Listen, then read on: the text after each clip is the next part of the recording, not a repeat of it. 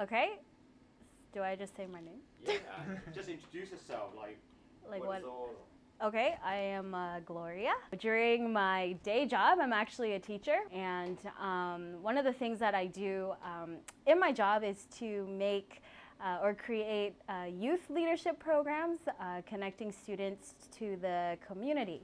I created a social enterprise called Barefootlove. We make custom calligraphy and prints, and 100% of the profits we donate to different organizations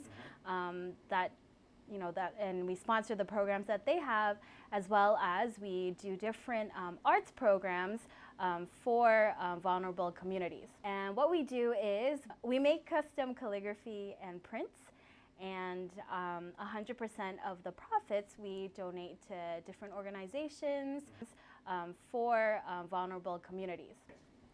So we do two types of cards. So we print cards that I create myself. So this one is from our Hong Kong collection. Wow. And we also do collaboration cards. And actually I'm going to tell you a story of one of the collaboration series that we have done in the past. So if you look, actually I do calligraphy on the side. You know, teaching is very tiring, and I got into it. Yeah. I got into it to just relax, and one of the things that I do from Barefootlove is do these collaboration cards. So this series is actually called Peace of Mind Collaboration with Kaze, a Cameroon artist.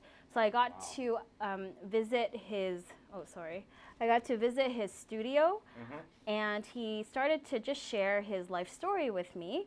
And at the time that I met him, he was conducting an art show, and the theme was against discrimination. As I got to know more about him, I found out that he's actually an asylum seeker in Hong Kong who is fleeing persecution in Cameroon, and he's also actually been in Hong Kong for probably around like 9 or 10 years.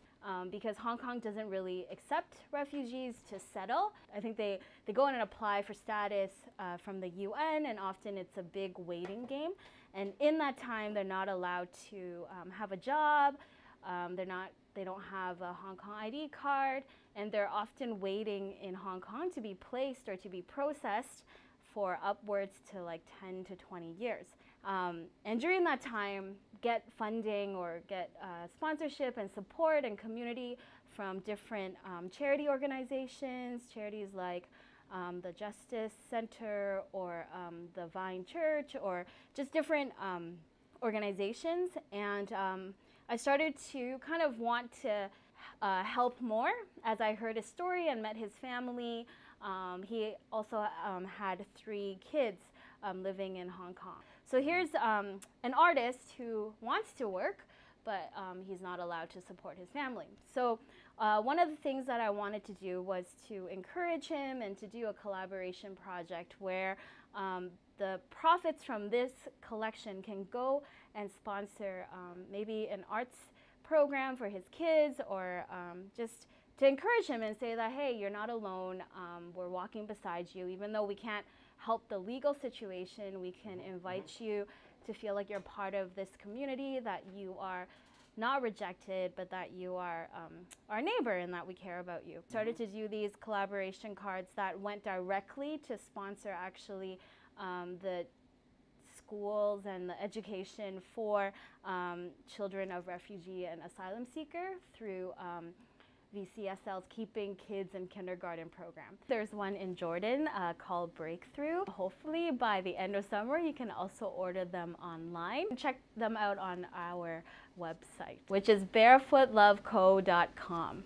Well, we're here to talk about a special project of mine, and how Shutter Alliance is getting involved in something that I'm very excited about. We're going to be doing a photography workshop. That we're going to be doing is teaching some of the older kids from that program just skills and techniques about photography, as well as exploring Hong Kong and really using the camera for them to express who they are and their perspective and their point of view.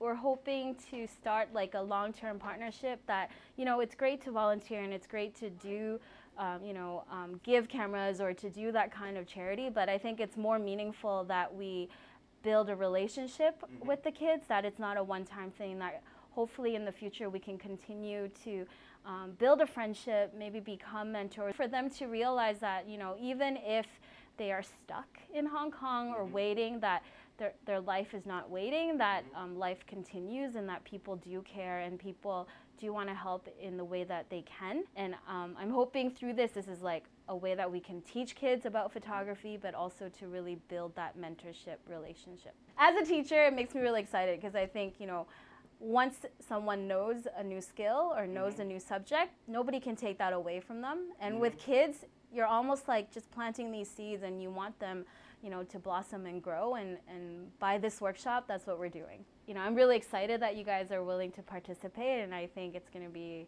you know, a lot of fun. I think it's really exciting that we're using film, because then, you know, the kids are really used to digital photography, but with film, they'll be able to like instantly see what they've done, and then we as photographers can give them good feedback, and they can maybe even like give it to their friends, that kind of thing.